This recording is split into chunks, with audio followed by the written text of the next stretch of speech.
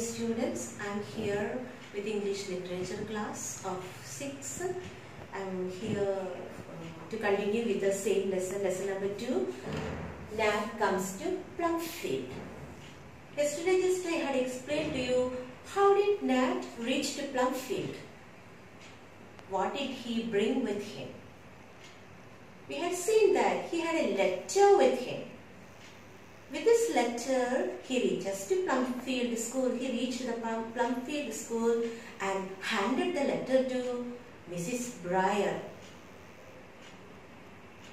And yesterday, I just explained the content of this letter. What was the content of the letter? The content of the letter was the boy, Nat. He was sitting near his dead father and his dear lost violin. And he was crying there. In that situation, Mr. Laurent found him. Now today, after reading the letter, what was the feeling of Mrs. Briar towards the boy? She became more sensitive. She became more sensitive towards Nat because she is very motherly. She is motherly in nature. So let me start with the lesson. Of course, we will cried Mrs. Briar as she read the letter. And when she saw Nat, she felt at once that whether he was a genius or not, here was a lonely, sick boy who needed just what she loved to give, a home and motherly care. Mrs. Briar is telling, I don't want to know whether he is genius or not. Now at present he needs a home and motherly care that I can provide him. A home to live and a mother's love. That is what this little boy is needed. And he needs now that the two things Mrs. Briar is telling her, a home and motherly care. Why? The boy is lonely. He has no one, lonely, and he is sick. Lonely and sick. So I will give him a home and motherly care. Both she and Mr. Briar observed him quietly. They both were observing, they both were noticing him. And they saw much about Nat that pleased them. So all these things. When Mr. Briar and Mrs. Briar saw Nat, his behavior, his dealings, they both liked. They were impressed with the boy. They were pleased with him. Pleased means happy. He was a thin. His structure, his figure was very thin. He was very thin. Pale boy. Pale means altogether he was very weak and white in color. Pale color. No sign of blood on his face. Pale. Of 12.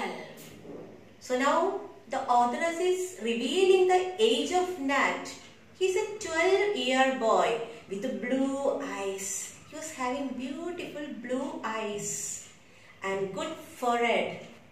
Good forehead under the rough, neglected hair.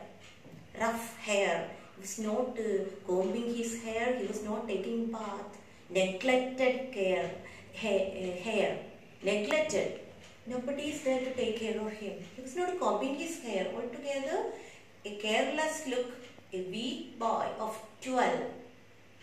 An anxious, scared face. Anxious. Anxious means worried. Anxious. A-N-X-I-O-U-S. Anxious. Worried. He was altogether worried. He was very anxious, worried, scared face. Scared means frightened face. A sensitive mouth. A sensitive mouth. He was very sensitive towards. That is what we see in the beginning of the lesson. He ran to the boy, Tommy. when he had fallen from the banister handrail. He was very sensitive mouth that trembled with a kind glance fell on him. He was too sensitive. When all of them were looking at him, he started shivering. He was frightened, he was scared. Glance means look, fell on him, while a gentle speech called up a look of gratitude. Very sweet to see. Bless the poor dear. He shall fiddle all day if he likes, said Mrs. Briar to herself. Mrs. Briar, sorry, I'm just explaining to you the word meaning of gratitude. Gratitude means gratitude. Gratitude. Gratitude means thankfulness or thankful. Thankful. He was altogether thankful towards them for the kindness and love they were pouring on him. And Mrs. Briar was telling to herself, what? Bless the poor dear. He shall fiddle all day if he likes. Fiddle means, meaning of fiddle is violin. He will play violin all the day. Fiddle means violin. Fiddle.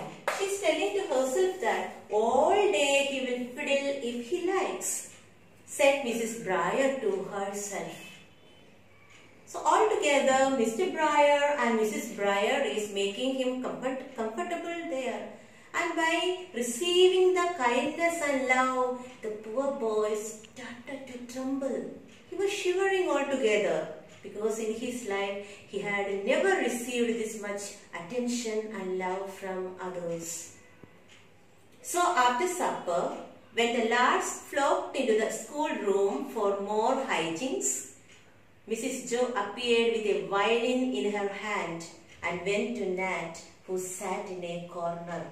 So they all had the dinner, supper, and after supper when the lads means when the boys, flocked into the schoolroom, they all ran to the schoolroom for more hijinks. Hijinks means noisy fun. Hijinks. H-I-G-H. Hijinks. J-I-N-K-S. J-I-N-K-S. Hijinks means more fun. For more fun, all the boys ran to the school building or school room. And that time, Mrs. Joe appeared with a violin. She came with a violin in her hand and went to Nat, who was sitting in a corner. So after dinner or after supper, Nat was sitting in a corner. And Mrs. Briar is going to him with a violin. She went to him and she gave the violin to the boy. Now my lad, give us a little tune. Now my boy, give me a little tune. Little tune here means now you can play the violin. We want a violin in our band. We are lacking a boy who plays violin in our band. Band means music troupe. And I think you will do it nicely. And I'm sure that you can do it in a best way. She expected that he would hesitate. She thought that he would hesitate. Hesitate means he will say, no, I can't ma'am. He will hesitate. But he seized the old fiddle at once. As Mrs. Briar was taking the violin, he seized the old fiddle. He took it by force at once and handled it with such a loving care. And he took it so lovingly, with a lot of care. It was plain to see that music was his passion. So Mrs. Briar understood that music was his passion. What do you mean by music was his passion? He loved music. He loved music. We all will love one thing or the other. The hobbies which we have in our life. Some of us love to play cricket. Some of us love to play basketball. Some love piano or Casio or other games, or some paintings, drawings, dancing. So here we came to know that music was his passion. He loved music very much. "I'll do the best I can, ma'am," was all he said. He said, "Ma'am, I will do my best. I can tell you that I will do the best." And then drew the bow across the strings and he started playing as if eager to hear the dear notes again. So after long years, and the author has not mentioned when did he lost the violin, and we don't know how many months or how many years after the boy is touching the violin. So when he got the violin, he started to play the dear notes again because music was his passion. There was a great clatter in the room. There is a loud clatter, great clatter. Clatter means noise. But Nat played softly to himself. He did not mind the noise which was going on around him. He did not bother about that. He was not telling stop, stop, stop. No, nothing he said. He started playing, forgetting everything in his delight. He forgot everything. He forgot the surroundings, everything. He started playing because it was his passion. Delight, it was his happiness. He started playing. Gradually, the boys came nearer and nearer. Slowly, slowly, by hearing the music, the boys started coming nearer and nearer to him. And Mr. Briar came up to watch the boy. Mr. Briar also came to see the boy, how well the boy plays. Nat played away and never minded anyone. Mr. Briar came, Mrs. Briar came, all the boys of the school came. He was never bothering. He did not mind them. He continued playing. Nat played away and never minded anyone. And he hugged the old fiddle. He hugged the old fiddle. He embraced the old fiddle. He hugged the fiddle. Fiddle means violin. And made it speak. Made it speak. Made it speak means it started playing the music again. Made it speak to all their hearts the language that he loved. All their hearts, the language that he loved. What was the language that he loved? Music was the language that he loved. A hearty round of applause rewarded him better than a shower of pennies when he stopped.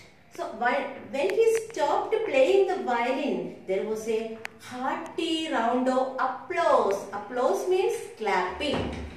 And he felt that it is better than thousands of money or pennies I get. He was much impressed with the way the children appreciated him. The children, they all were appreciated, they all were happy with the performance of this boy Nat. See, when in the class, when you perform something, when your friends give you a loud applause or clapping, how great we would become. The same feeling the little boy was having. "I say, you do that first rate," cried Tommy. Tommy, his best friend in the PlumField school, he said, "I know that you will do your best." Tommy was very happy. "You shall be the first fiddle in my band. Now I have selected you in my band. You will play violin in my band," added Franz. Franz said, another boy. Franz said, "You will be the first fiddle in my band." Band means music troupe. With an approving smile. With an approving smile. Approving means positive. Approving. A-P-P-R-O-V-I-N-G. Approving. Approving means with a smile. With a smile, the another boy, Frank, said, "I have taken you, I have selected you in my music troupe, in my band." It was too much for Nat. Nat could not digest it. It was too much for him. He was with so much of appreciation. The boy receiving this kind of appreciation in his life for the first time. So altogether, it was too much for him, more feeble than he knew. He started becoming weak, weaker and weaker, feeble. F-E-E-B-L-E, feeble means weak. As the final shout died away. Final shout died away. Shout means clapping, talking. When everything was stopped, his face began to work. His face began to work. Now he came to the situation surrounding. This much time he was not bothering the surroundings, what he was doing, what others were telling. Nothing he was bothering. Now he started become conscious. He dropped the fiddle. He dropped the violin. He put it down and turning to the wall. And he turned towards the wall and sobbed like a little child. Sobbed, S-O-B-B-E-D, sobbed means he cried like a little boy. Now we know the feeling of Nat. Why he might have cried? What was the reason for his crying? The reason for his crying was he was getting all kinds of love, appreciation from others, and this poor boy is getting in his life for the first time. That is what he cried. He cried, he sobbed like a little child. My dear, what is it? Asked Mrs. Briar. Now Mrs. Briar asked, my dear, what are you doing? Why are you crying now? She asked him. You are all so kind and it is so beautiful, I can't help it. What was the reason of his crying? He is telling that you are all so kind to me. You are showing too much kindness to me and it's so beautiful. I love it. This kind of kindness, I love it. It's so beautiful and I can't help it. Now I can only cry. I can't do anything else but I can only cry. Sobbed Nat and he continued his crying, coughing till he was breathless. Coughing. While he was crying, he was coughing while he was breathless till he was not able to take breath that much time. He cried and he coughed. Why he coughed? The reason is he is telling that you are all so kind and it's so beautiful. In my life for the first time I am receiving this much of appreciation. This is so beautiful. That's the reason I was crying. This is all about the story of Nat. How he was admitted to PlumField school with all his limitation.